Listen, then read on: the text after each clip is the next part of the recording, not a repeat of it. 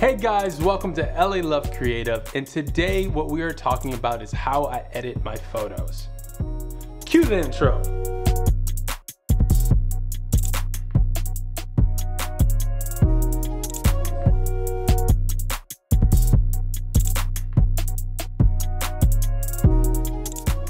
Now, a lot of times people contact me regarding my edits for my photos. I don't know why. At this point, I feel like there's so many people on YouTube that do it way better. Maybe that's just because I watch so many YouTube videos. However, I get a lot of responses from my Instagram, my YouTube. How do you edit your photos? How do you do this? How do you do that? And I think I have a couple of tips and tricks on how to do this. I have been a photographer and slight retoucher for a long time. I am not a professional retoucher in the slightest. However, when it comes to it, a lot of times when I'm dealing with brands, I have to retouch their images on a professional level. Disclaimer, if I am not doing things the way you envision it, there's a lot of good YouTubers out there that do retouching videos and Photoshop videos way better than I do. I am not an expert. I just like to do it the way I like to do it. And if you like it too, then this video is for you. I think one of the main things you need to do is try to get everything in camera as best as possible. Recently, I did a beauty shoot with a very talented makeup artist. Her name is Ann Wynn, and she's worked with me on many shoots. And I was doing a beauty shoot for an agency.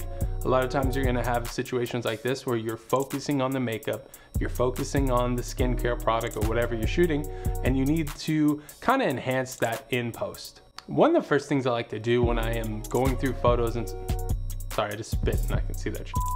My first step when it comes to editing photos is I usually go through my iPhone and I use Visco, and I like to just go through there, but I like to get a good idea of how it's gonna look using Visco or other mobile apps on my phone. My next step is I go through Lightroom and I adjust my shadows, my color, temperature. I shoot raw, so a lot of this stuff is really easy on Lightroom. I organize the shots I like, I flag them, I do all of the typical Lightroom stuff. After I do that, I like to go to Photoshop. I take the photos that I like. My first step I usually do is I duplicate my photo.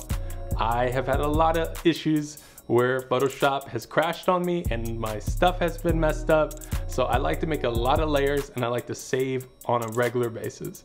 After I duplicate my photo, I like to get right to blemish removal. Now, a lot of photographers are really big on skin, keeping the skin texture in the photo.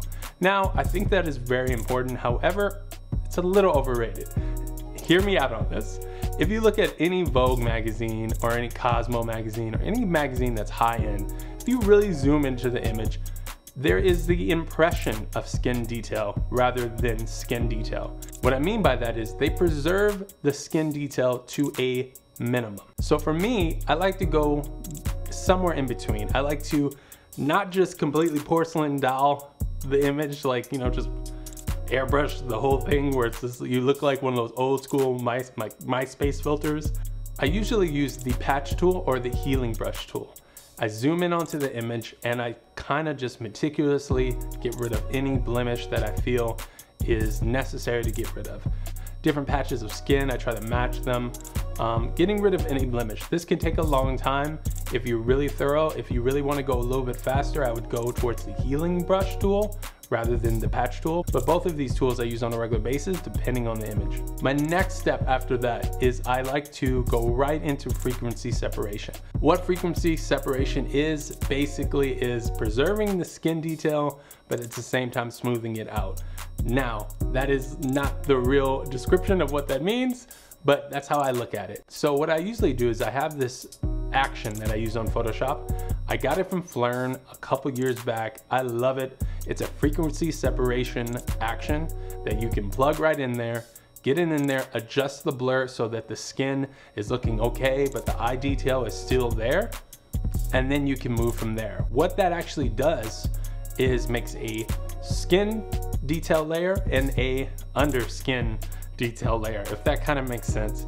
What I usually do is on the low frequency level, I will use a paintbrush at a very, very low flow, around 2 or 3%. Then I use the color dropper tool to basically sample colors and paint. underneath the skin. Makes a really good look. And by doing this, you can actually get an airbrush look and keep some of the skin detail from the frequency separation. After that, if things are a little bit too blotchy still, I will use the lasso tool and I will select parts of the image and then Gaussian blur those parts. This is a great move to get the skin looking very glossy, but also airbrushed. After I do that, I will usually duplicate the image and then go into dodging and burning. I like to use the Photoshop tools of dodge and burn, basically making a dodge layer, dodging on top of the image, and then lowering the opacity, and then doing the same thing for the burn layer. Dodge and burn basically is light and dark. What I like to do is accentuate the highlights of the image with the dodging and darken the image where I think it needs to be. Dodging and burning is a really good tool when it comes to makeup or beauty type of photography, because then you can highlight makeup. It's a great way to make beauty shots really pop. After I do that move, I go right into either liquefying the image, which is kind of like moving the body, making things a little smaller or whatever, stuff like that. A lot of times I do liquefying just because my lenses tend to distort the image and I like to bring it in a little bit. After I liquefy the image, I usually do a thing called sharpening. When it comes to sharpening images is not always necessary, but a lot of times when you're shooting beauty, you're really close up, you might have got the eyes not that in focus, and you might need to actually just sharpen them up just a little bit. One of the moves I really like to do is I like to duplicate the layer and then use Shift U on the keyboard. Then I will change the layer mode to overlay and then change the whole thing to a smart object. I can now go to the filters above and go to the high pass filter and then adjust it between 1 to 2, and that will sharpen up your eyes and not really sharpen up too much of the skin and the face. After that, my final move that I like to do is I like to use selective color. By using selective color, I can change the reds, I can change the yellows, I can change the blacks, the whites. I can really get a good adjustment of color and really mess around with the type of looks I want to go with. I usually tend to put blue into my shadows, but everyone has the type of look that they're going for. That's just a look I usually go for. For these beauty images, I didn't mess around with selected color too much because I didn't want to mess around with the makeup that my makeup artist actually put on the model. But that's what I had to say about editing my photos. Now, if you really want some more in-depth photography tips when it comes to editing, I can do that in the future. Every photo has a different type of look and different type of edit that you can do for those type of photos. But let me know in the comments if you like this video and if you have any more questions regarding photography, and I will see you next time, hopefully on an actual shoot and not on an editing video.